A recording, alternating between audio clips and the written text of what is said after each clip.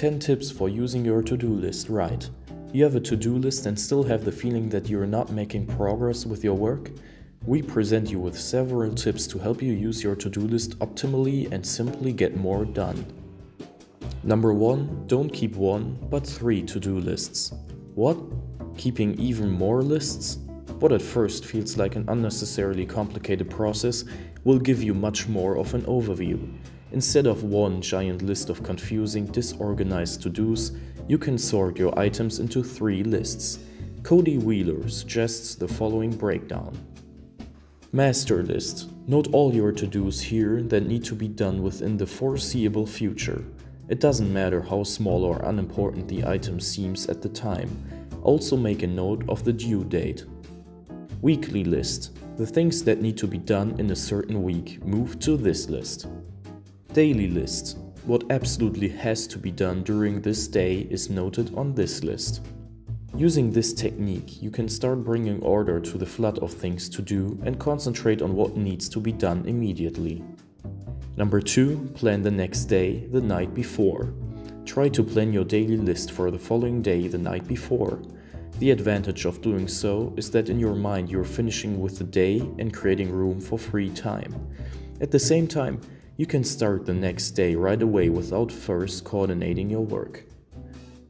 Number 3. Try the 1-3-5 rule.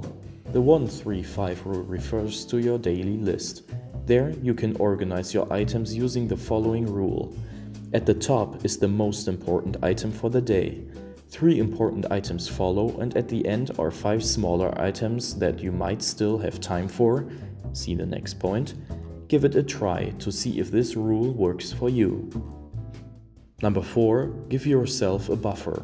We usually estimate incorrectly how much time we have to spend on an item. For that reason, you should plan in more time than you think you will need when organizing your to-dos. That way, you will be on the safe side and can actually take care of all your daily items.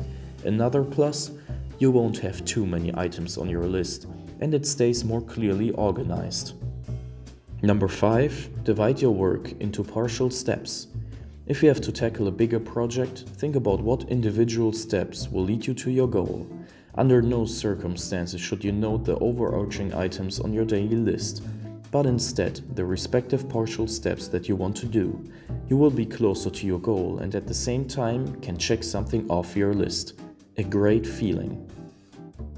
Number 6. Formulate concrete to-dos. So that you still understand your tasks the next day, make the effort to formulate your items concretely. Instead of email, write "send email to Mr. or Miss Smith." Ideally, every to-do will include a verb. That is also a psychological command to ourselves to do something. You know exactly what's to be done and don't have to waste any time thinking about it again. Number 7. Place your to-do list in a visible location. Writing a to-do list that using every trick in the book and then putting it in a drawer is obviously not a good idea.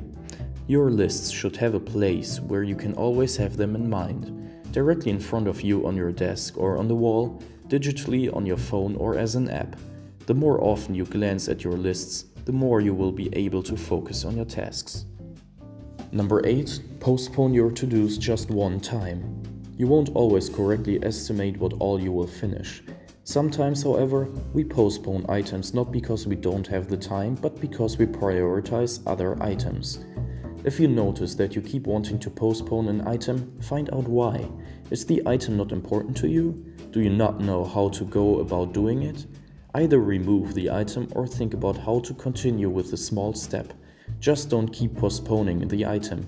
That won't help at all. Number 9. Choose the tool that's the most fun for you. You don't like making handwritten notes? Then keeping a to-do list on paper won't be fun for you at all. Think about whether you want to organize your items on a paper or digitally, and look for the right tool that's fun for you. Your motivation to deal with your to-do list will also be higher. Number 10. Celebrate your success. Check off finished items. That's a great feeling every time. Look at your list at the end of the day. Have you done what you wanted to do? Then take a moment to appreciate this fact. That will give you the motivation to continue doing your to-dos with panache.